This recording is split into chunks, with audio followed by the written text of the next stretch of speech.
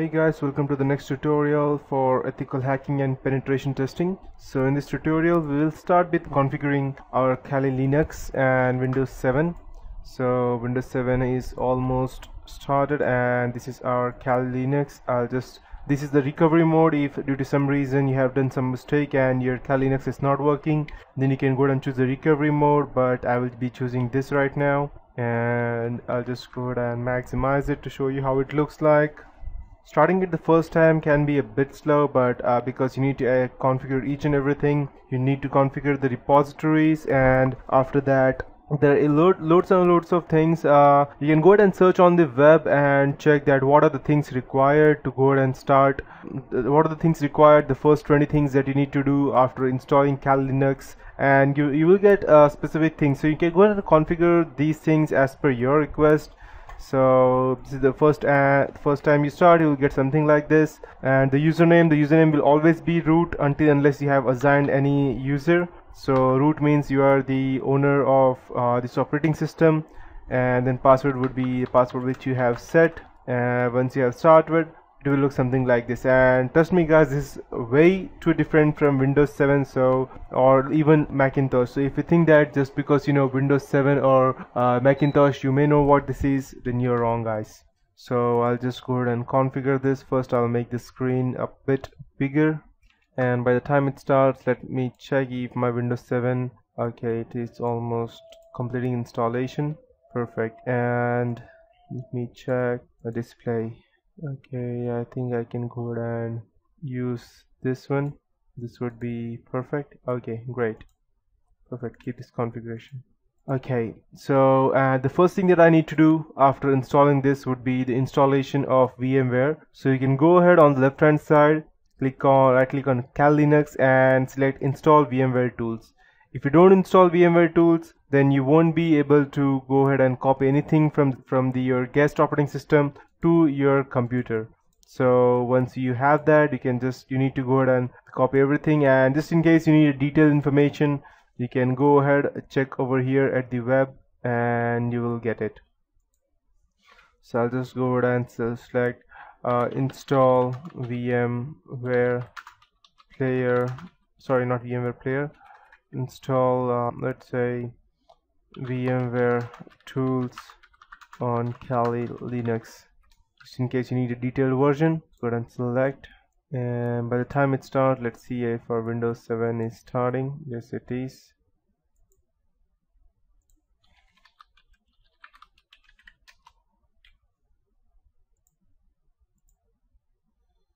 And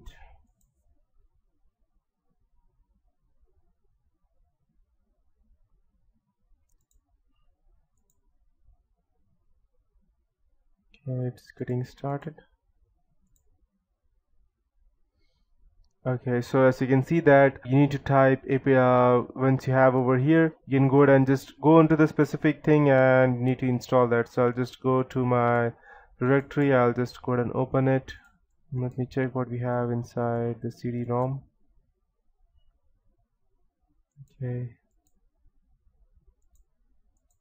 Okay, why is it that I can't see anything? Let me check.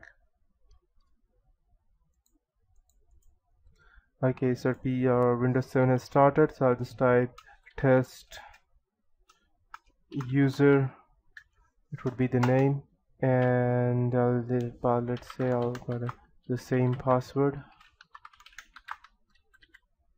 and perfect. No, perfect, whatever it is, home network. No, let me check. I'll just go down and try to remount it. Let's see if I get something over here.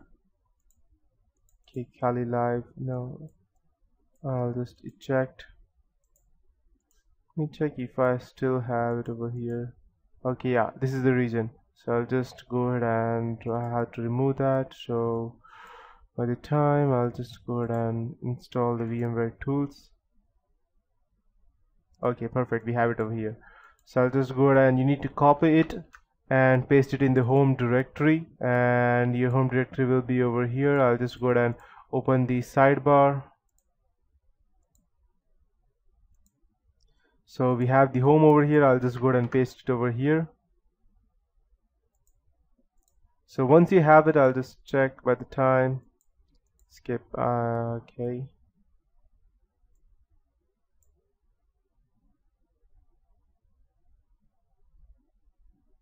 Okay, perfect. Okay, so yeah, that's what will happen. Okay, so we will start with configuring this, and once you have copied it, just go ahead, open on your terminal, and I assume that you have no knowledge of. I will be assuming that you don't have any knowledge of using Linux prior to this tutorial. So I'll just go ahead and let you guys know the basic commands that you would be needing would be cd, that would be to change directory. The next thing would be ls, that would be to view everything or in which directory you are. If you were to go ahead and type control z, that means to break you out of that specific loop, and cancel. Perfect. Okay.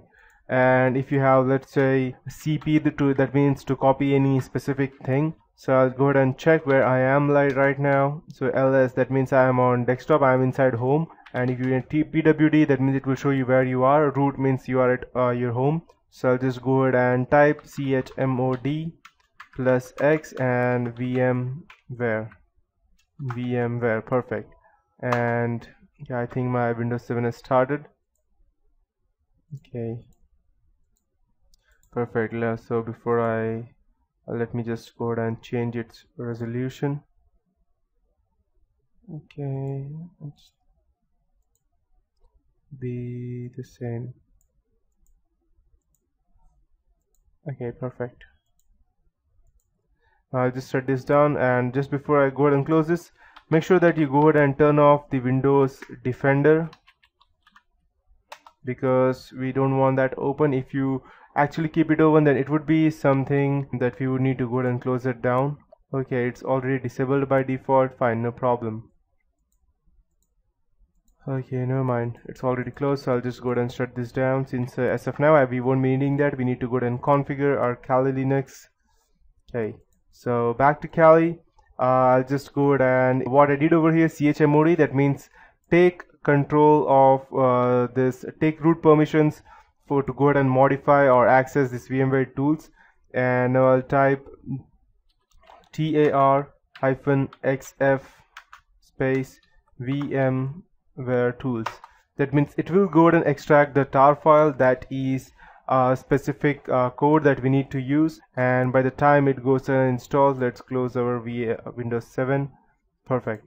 And as you can go ahead and see, it has already went ahead and extracted this specific zip file, and tar-gz means a zip file.